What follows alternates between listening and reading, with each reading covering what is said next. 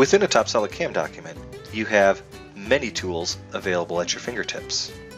To begin with, I want to look at the design space. Here we see a complete machine definition with a fixture, with our part fully programmed. Sometimes you want to control the visualization of what you're seeing on the screen. So to do that, you can come right over here into the workspace, right mouse button click on display, choose display from the pop-up menu, and you can turn on and off objects of your assembly. Very cool.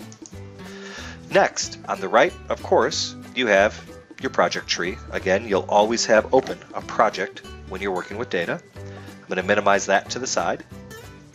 On the left-hand side of the screen, you see our NC Operations Manager.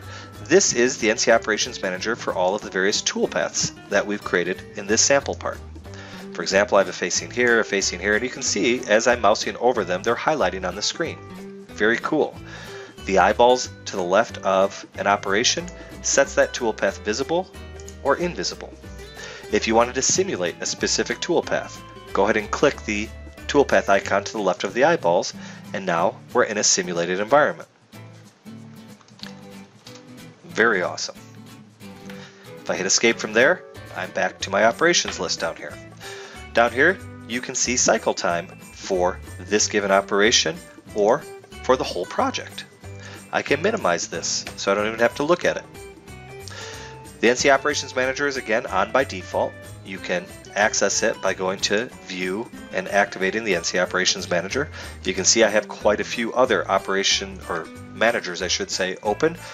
That's because first and foremost, a TopSolid Cam document is also an assembly document.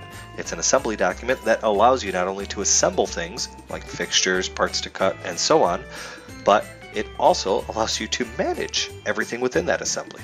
Very cool. And on top of that, it allows you to create toolpath on everything within that assembly. Even better.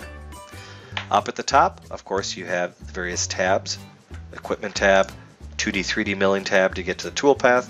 Don't forget, these little black triangles are drop-down menus of the same commands, just in menu format. You should be able to find quickly the command you're looking for to build the toolpath you need to get your part produced quickly and efficiently.